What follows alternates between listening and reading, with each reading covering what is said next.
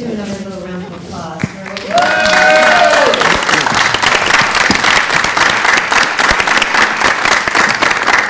I'd like to just give a very brief explanation for how we came to this so that you can get some context for what the world as it could be is about, and then have it open to some interactive discussion.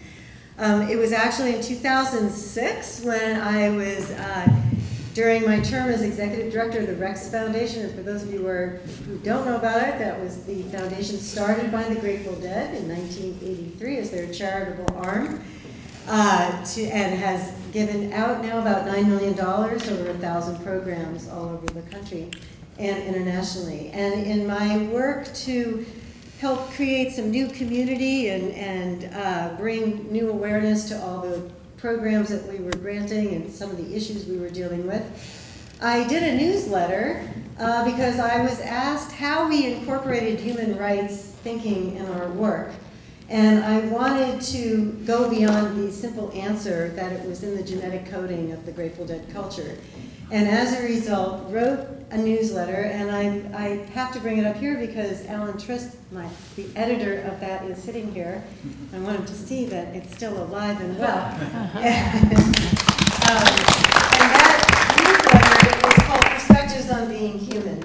And it shed light on what the human rights framework is as this kind of binding framework in which we could look at how all the endeavors, whether it's civil rights or women's rights or disability rights or the right to marry or any effort to right wrongs and make the world more accessible and equitable for everybody, could be seen as coming under human rights. And in that, we included the Universal Declaration of Human Rights. And that document, if those of you who don't know, that was what was shepherded under the leadership of Eleanor Roosevelt in 1945 when the United Nations was first set up, as having the force to be what all the member countries were there to do for the people in their countries, with the idea that there would never again be a world war or Holocaust or horrible behaviors of one person to the other. And on December 10th, 1948, the Universal Declaration of Human Rights was proclaimed by the General Assembly of the United Nations and spells out 30 universal rights. So we wanted to bring that to light in a more creative way and engaged wanted to have youth be part of that, and as a result created a collaboration that involved Sarah Kroll from Destiny Arts, who was our director of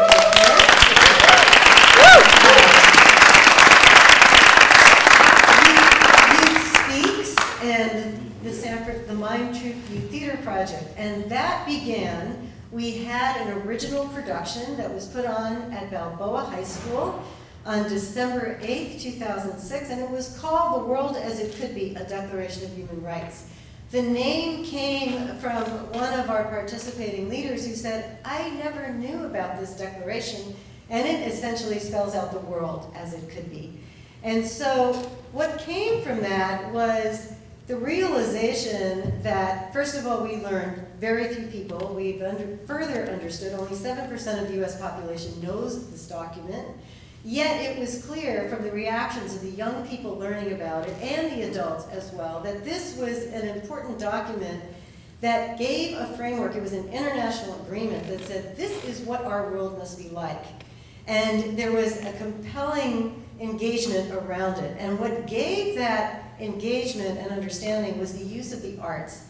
It was through the techniques, the gifted leaders of Sarah and those from Youth Speaks and the Mime Troupe, where young people were given the opportunity to deepen their understanding through use of artistic activities and then the ability to express their ideas, that this is where they really gained an appreciation and embodiment of what the Universal Declaration was about. And so we set about, with the help of Balboa High School and Arroyo High School in San Lorenzo, to create pilot curriculum that would use the arts, because we felt the arts were not being properly supported in the schools as being seen as a vital part of education, to use the arts as part of teaching the Universal Declaration of Human Rights as called for by the social studies standards in California as well as in other states, but particularly here, so that it was given its due attention.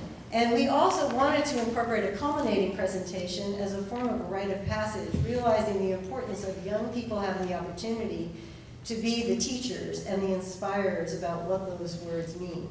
And so in 2010, we published our curriculum, and that was we then had our very first institute here at the University of at USF. And this is our 5th 3-day institute that we've done, where we teach our curriculum that uses the arts and a culminating presentation to deepen learning about the Universal Declaration. It is exciting. This is our first year where we've offered through University of San Francisco 2 continuing education units with full partnership with the university in presenting this. We are really excited about it. And I think what you've seen, what we realize is how important it is for, we hope what you'll hear from our participants, the opportunity to learn about this topic and then have the arts be a vital ingredient to both learning and expressing. So that's what you have seen as a result. And what I'd like to do is throw this open. I just would like to recognize our wonderful team of presenters. I'd like to recognize Dr. Susan Katz, who's the chair of the International Multicultural Education Department at USF, who welcomed us on our first day and who was really instrumental in creating this wonderful collaboration that went back as far as, I think, 2007. And then Sarah Kroll, our director. Judith May, our adjunct professor here at USF. And Alicia Worsley, who is up in the booth. And so I'd like you to have the opportunity to perhaps ask some questions of our participants and just have a chance to have a little interchange about what this experience has meant. Anybody from the audience have a question? Yes? Nerds, congratulations, that was awesome. And I use nerds with all due respect. I want to push you a little bit. I'm a student here as well in Miami, I love it, and you all got to be good people.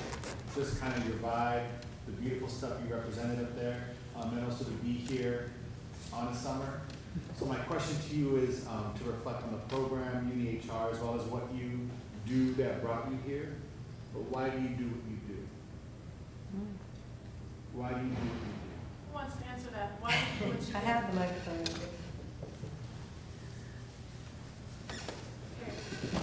Actually, I was asked that question just a couple, 2 or 3 days, right before I came to this seminar, actually. And the reason I do what I do is truly I feel like I've been divinely called to work for peace, which is interconnected with what the human rights is all about. So yeah, it's undeniable calling, you know, so yeah. And then to connect with youth, which this is all meant to connect with, vital for anything we want to do in our world and community. My mission is to create a world of freedom by teaching youth to break their chains. I'm born and raised in Oakland, and that scenario was my situation in high school. And what I realize on a daily basis that young people they want to be uplifted, they want to be held in high esteem, and what our society does constantly is push them down and break them down. And as a middle school vice principal, I see in my office more young men of color than anything else. And so my work through Ever Forward, which is my program, is to provide a space for young men to be able to talk about the emotional baggages they have to carry on a daily basis and in a safe place so that they can show those human emotions that they're not allowed to use in their communities. You know, getting here on the bus, I came through the Tenderloin and the Fillmore. And I can imagine, I mean, I grew up in Oakland, so I grew up in a rough area, but walking through that every day, trying to keep your mind focused on a prize is difficult. And I only did it 3 days, right? So imagine every day our young people, 10, 11, 12 years old, walking to school through chaos, through war zone. And that's our war zone. And so that's why I do what I do.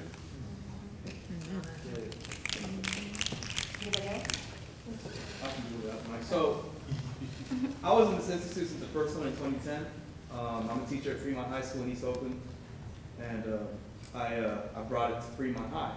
And we've been doing a production of the world as it could be ever since. I think teaching is an act of activism. I believe it is. I believe that teaching as well as is not just a service, but it's a reminder of life and death. And oftentimes, especially in East Oakland, the brother Shanti Branch could definitely chime in on that.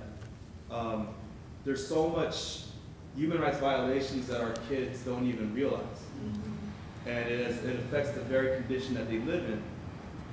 And it continues to propagate itself every day. And so when I came to this institute, I was blown away at how effective you can incorporate arts.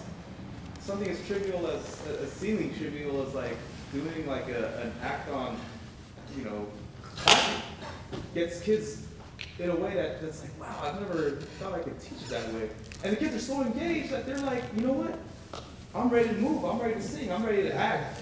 Let's talk about it, let's make something happen, let's teach me more. And so I used it as a vehicle, the arts as a vehicle to interweave and interlace notions on human rights violations, both in the global scale, but most importantly in the community scale. And so I feel like when the kids understand that, and they for the first time for many of them, they're like, wow, you're actually teaching me something that's relevant to my life? That's that cultural relevancy, that's that critical pedagogy that we've been pushing, that I've been personally trying to push. And this UDHR, HRE, Human Rights Education, has definitely been the spark that I needed in my own professional as well as my personal development, and making me a more effective teacher to try to reach out to these kids in a way that they've never been reached out before, in a way that I've never taught before. So that's why I do what I do here, and that's why I'm back. 4 out of 5. Yeah. That's right. I couldn't make it last time because I was getting there. I'm Emily Bassett, Vice President of the San Francisco Board of Education, and I also serve as head of the San Francisco Department on the Status of Women, and I was just blown away by the performance. I was asking Sandy how long you folks have been together and working together, 5 weeks maybe, and she said it's just a matter of days, so I really want to thank you. I think one of the toughest problems we face at the school board is about disconnected youth. And I feel like I have just seen the silver bullet of how to engage youth, and I'm interested in knowing what ideas people have and how to bring this back to their school sites and classes. I'll address a gentleman's question as well. I think the question was why are we here? Correct? The question. And why do you do what you do? Why do we do? Well, first of all, just as an educator, I think it's such a privilege, such an honor to be able to work with youth and with kids, and to be part of that process of developing as a person, and to be a part of that process is very special.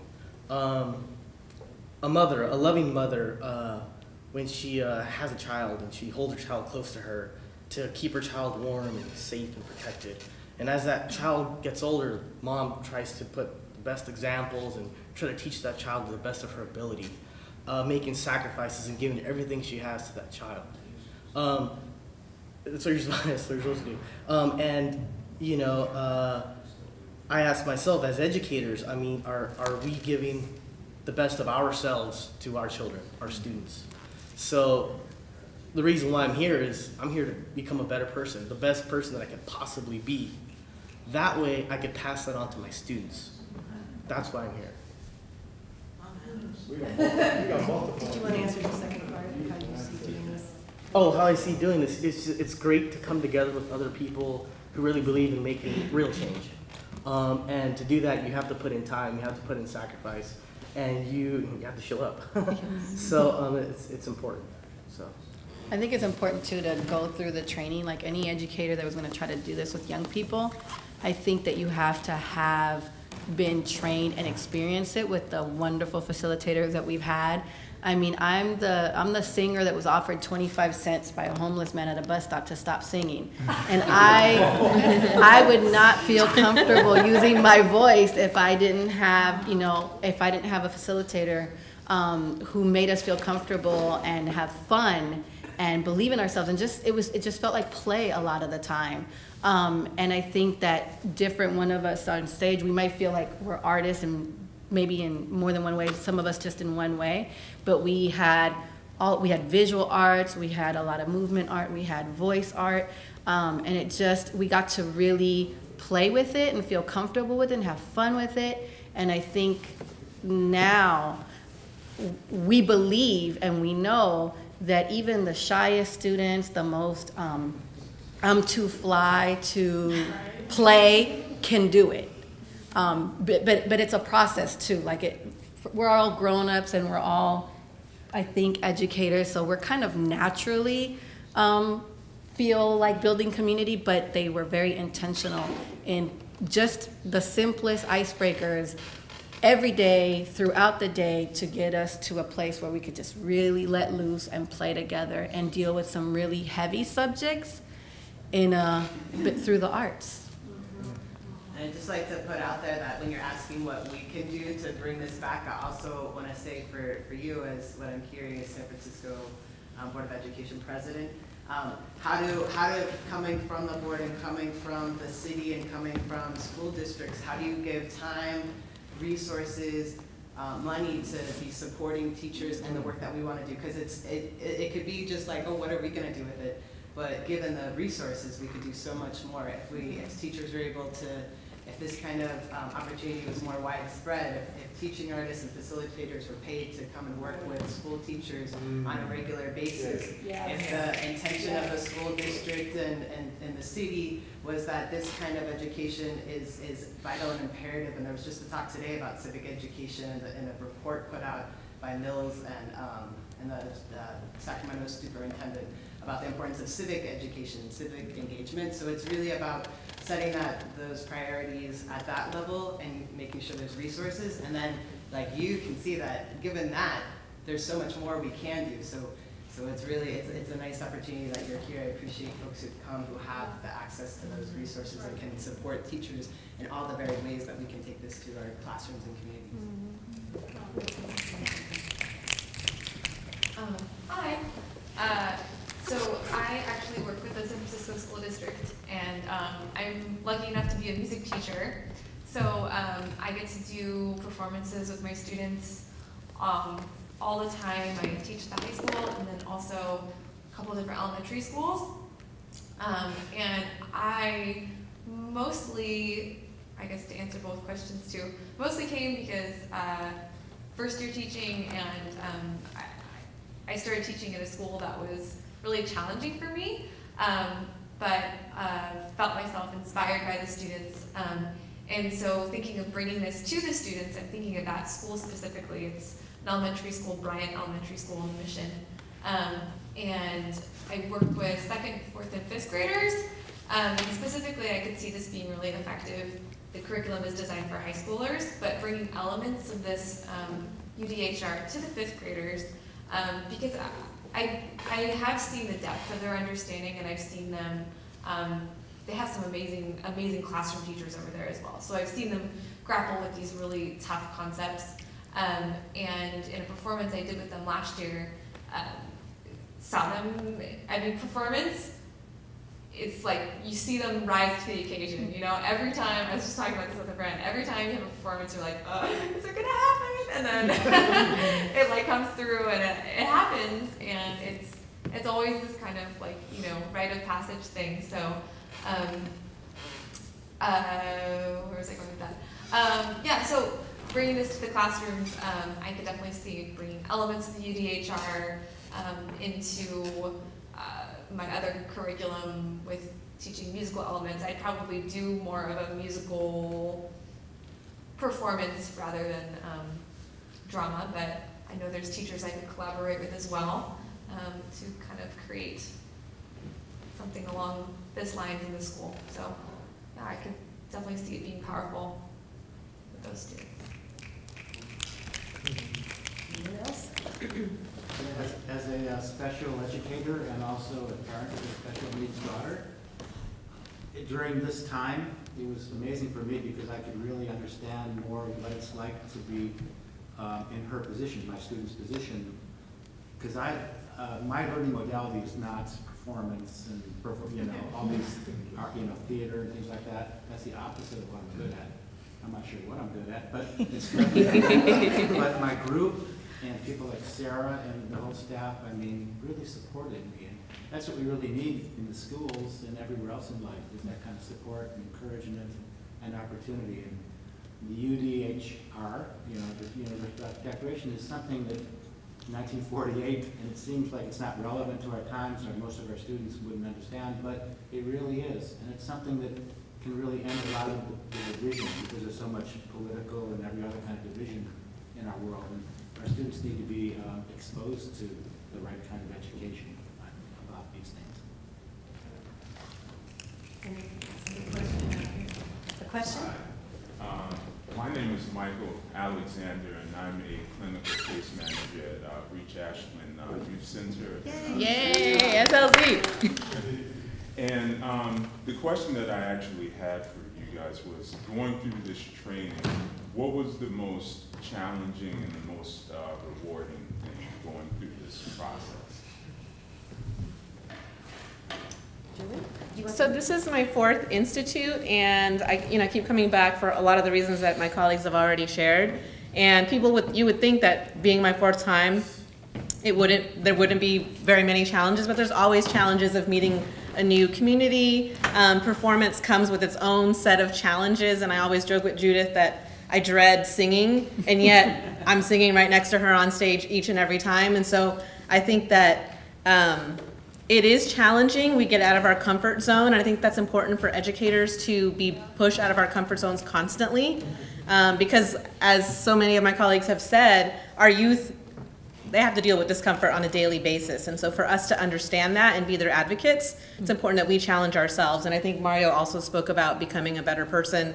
I mean, and John too, about how this is, for me, this is professional and personal development. I can't imagine starting my school year any other way. But it's not easy, it's challenging. And this is the 2nd year in a row where I've missed significant parts of the preparation, and I come in and I hit the ground running, and my colleagues tell me, here's what you're gonna do. It's like, okay, I can do that. So it doesn't make it any less scary though, but just throwing the willingness to throw yourself in there. But it is challenging, and I could see why, for some educators who've been through this training and they don't come back or they don't implement, it's because it's challenging. And as David talked about, we may not always feel that, I'm not a performance teacher, I'm not an artistic teacher, how do I pull this off, in my classroom? And I think it's important to be here, to be present for the training, to be willing, to be open, and to have the support of our leaders is really important. We have time for one more comment. Yeah. Joseph? So for me, the challenges and rewards kind of go hand in hand.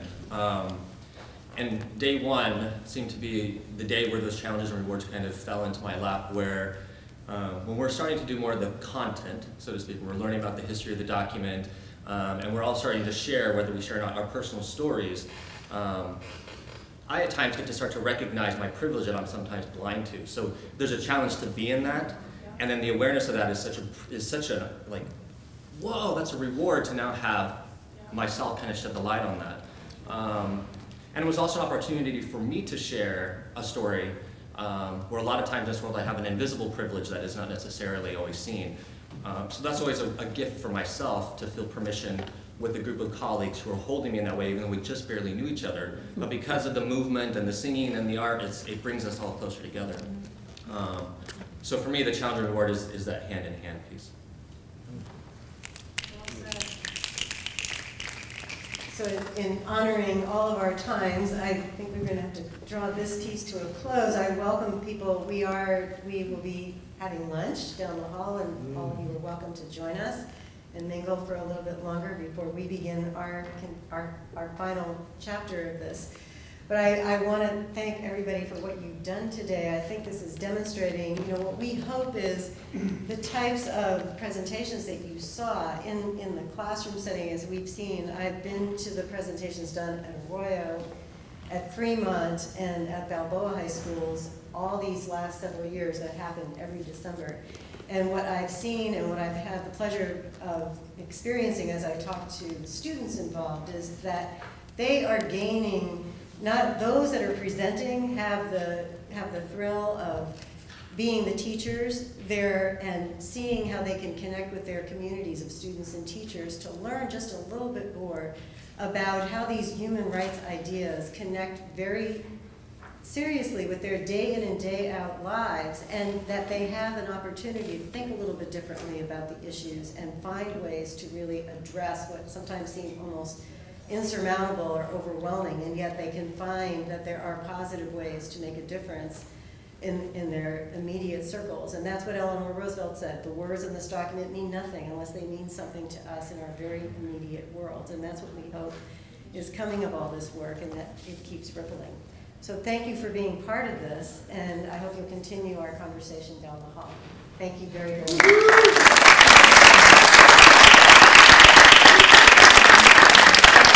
I also want to thank David Pongaro of USF, who is every year providing a support. And Stacy, I want to give you credit too for your whole team of videographers who have helped us document this, and for you who have always been so supportive each year, saying, what is it you need again? And being there to help make our continuing documentation of this work and the sharing of particularly these culminating presentations available to everybody. So thank you too.